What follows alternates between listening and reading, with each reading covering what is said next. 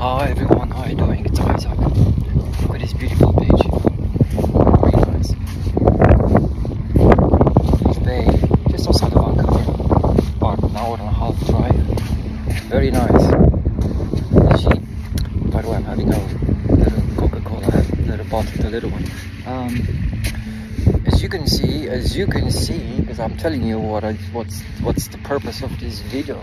It's a bit of a complaint actually, because I lost my sandals. Yeah, as you can see, yeah, that's called tied out. Basically, every few hours, I've done a bit of research on the internet. Every few hours, depends how the moon is positioned and how the currents of the ocean and all that, the water goes far away. It's called tied out, and then later in the evening, or perhaps the next day, sometimes the water comes closer. Yeah, it's called tied in, I think it's called. And what I done. Oops. Yesterday I went for a swim. It's freaking cold. It's like 7, 8 degrees outside, and the water, like, I actually took one of that little thermometer that want to measure the temperature, and it's 4 degrees, 4 to 5 degrees of water. Can you believe that?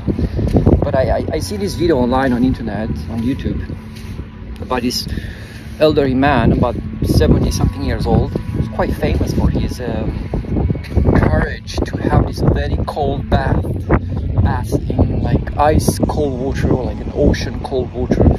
And apparently it helps with the, if you're like for example, I'm a little bit autistic, sometimes I can get a bit emotional, lonely, and perhaps you as well, you know. Everyone gets a little bit emotional, sometimes sad, you know, sometimes depressed. Is how life it is, isn't it?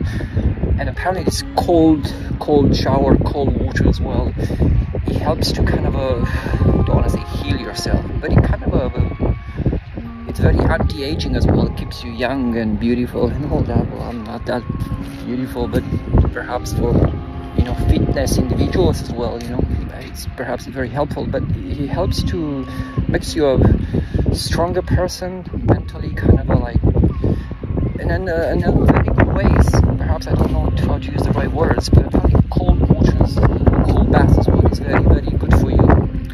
And right now I'm ready for my sandals. I went for a cold swim yesterday morning about 6:15, 6:30, and the tide was how it is now, like the ocean very far away. Yeah, and about late afternoon the water came very close. There's a wall there, and sometimes they actually observe, like in the morning it's a bit far away, then in the afternoon the water comes closer, the ocean comes closer to the wall. And now it's about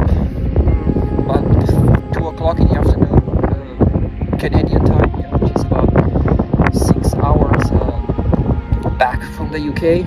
So, yeah, so UK has six hours plus, and in Canada 6.5, 6 something, you know.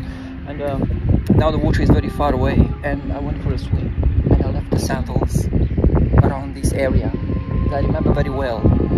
I took my jumper off, left the sandals there, some other stuff like the hotel room keys as well. Anyway, I got a reception key as well. And now I'm trying to figure out if, but I don't think, because what I'm saying right now, when the tide is very close, the water can be seriously above me. So you realize the current probably took the sandals far away to see the mermaids, with the dolphins. Yeah. So it's a mystery. It's a big mystery. Anyway, doesn't matter, just a pair of sandals. But actually it was a very good pair of sandals. Very beautiful. I bought them before to leave to Canada.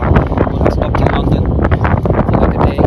There's this Bulgarian artist, King Strahi. I call him Strahi, but his artist stage name is King. And do you see this noise? It's my buttons. And I bought this beautiful pair of sandals from London. Cold-made sandals, leather sandals. It cost me about £150, 200 euros if you're in Europe. I can't miss them. Summer sandals. But yeah, I can't return to Glasgow on the 1st of May. This week, end of this week, it's been on the 25th of April. 5 days I'm leaving Canada for good. I mean, not like I'm not coming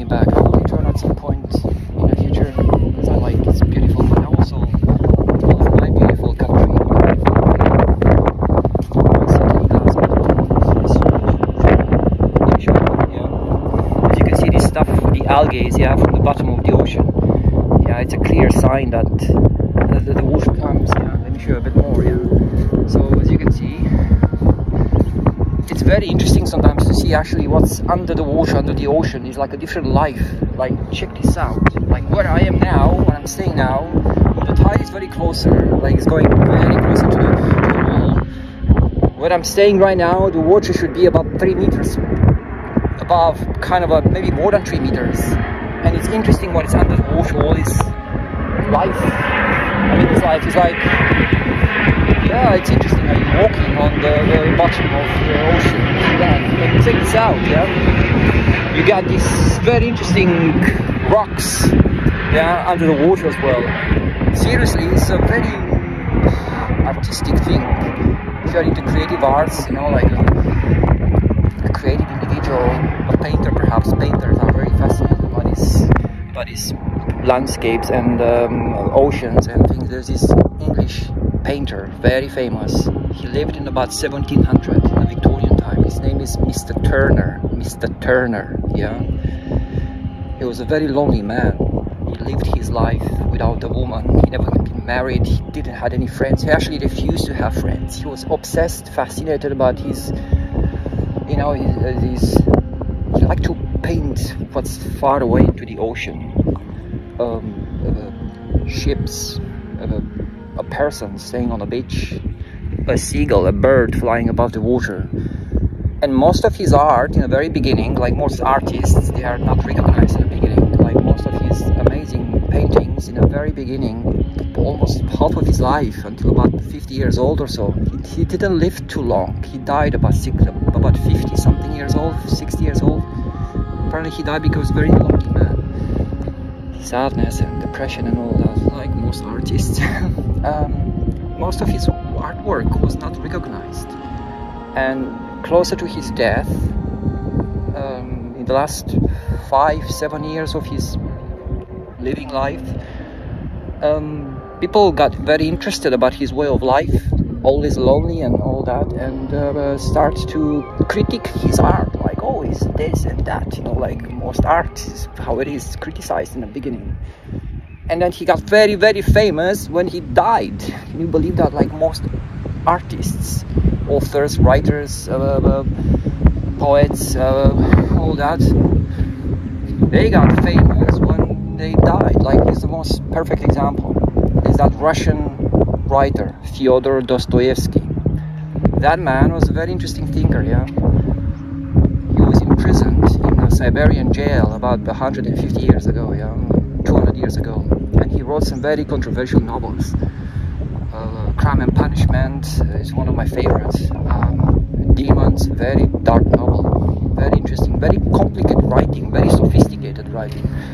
And he was imprisoned by this Lenin, you know, Lenin, Russian dictator about 200 and something years ago. He was imprisoned most of his life in jail, in a Siberian jail. And he got famous after he died. Some of his writings apparently was saved by some detainees, convicts and all that, and they arrived in the Western countries, where people are more open-minded in the Western countries, obviously, you know, like the UK, like some parts of Europe, like the Americans, the Canadian, the Australian, you know, the Western culture, yeah, and it was published. But yeah, very interesting story, isn't it? So yeah, as you can see, it's tied out now, completely tied out. Like, it's fascinating how much water is disappearing. Like, all this thing now, it's not really a beach, it's like underwater.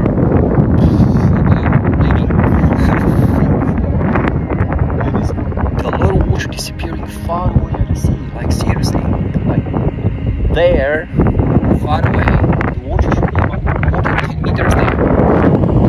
Walking on this thing, which is very wet, you know.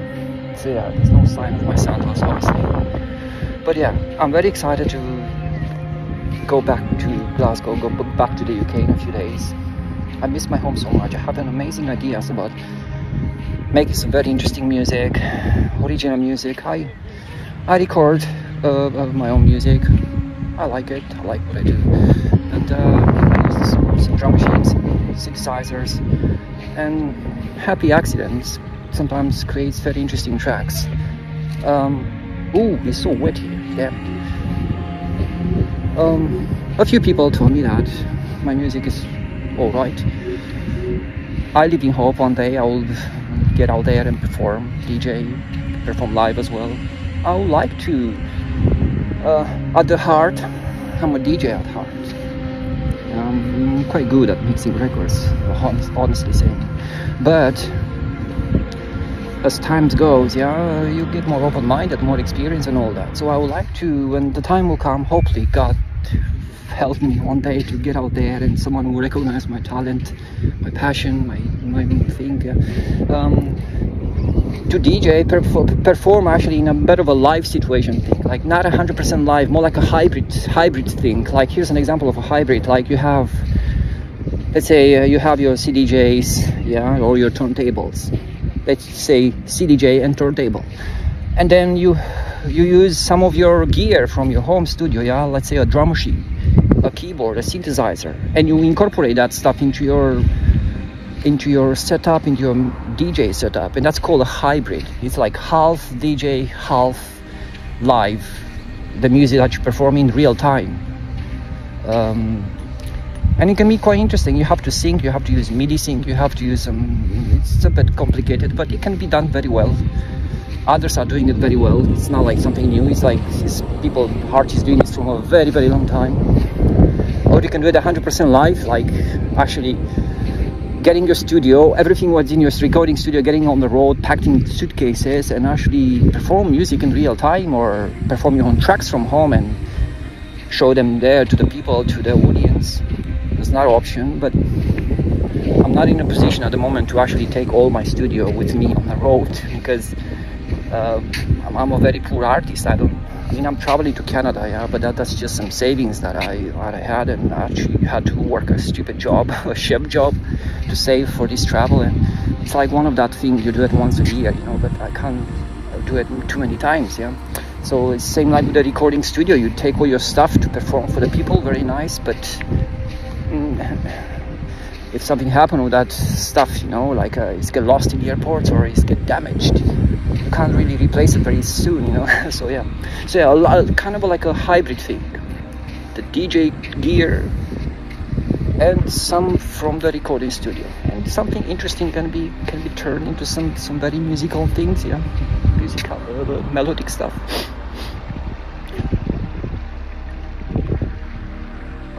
No sandals. Huge chunk of water disappeared far away at sea.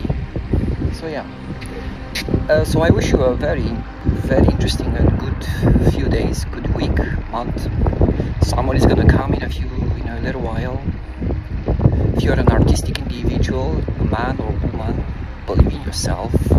Perhaps you send your stuff there, you put yourself out there, and people ignore you, doesn't recognize your talent. There's a lot of selfish people there. There's the ego and all that. Just be respectful, believe in yourself, and don't say anything back like, oh, you ignore me. No, you never say that. Just remember that one day yours as well talent will be recognized, and those who once ignored you and didn't recognize you, perhaps one day, oh, here's the one, yeah. And will come and hello, show me some of your music, show me some of your stuff. So that's just me saying, a bit of an encouragement, yeah. So we wish you an amazing few days, an amazing spring, yeah.